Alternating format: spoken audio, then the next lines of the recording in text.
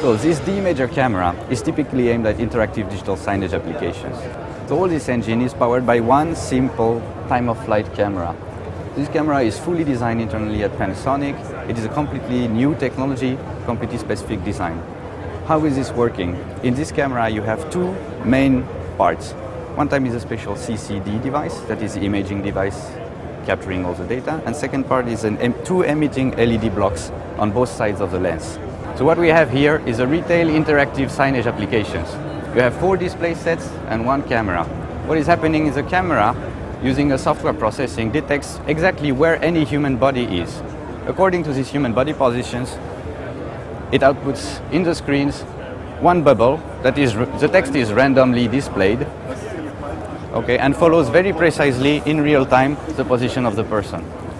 What is good is using the D-Imager technology and background light suppression is that you don't need to be so worried about the kind of environment you have around you.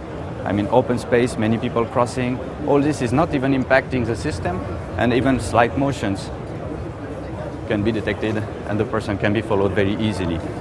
If you would use here in the same setting typical stereo camera or typical 2D informations, I don't think you could even make it work. So the advantage of D-Imager and the patented technology, you can have this technology for professional use in public spaces, in complicated places, without having to care so much about controlling your environment.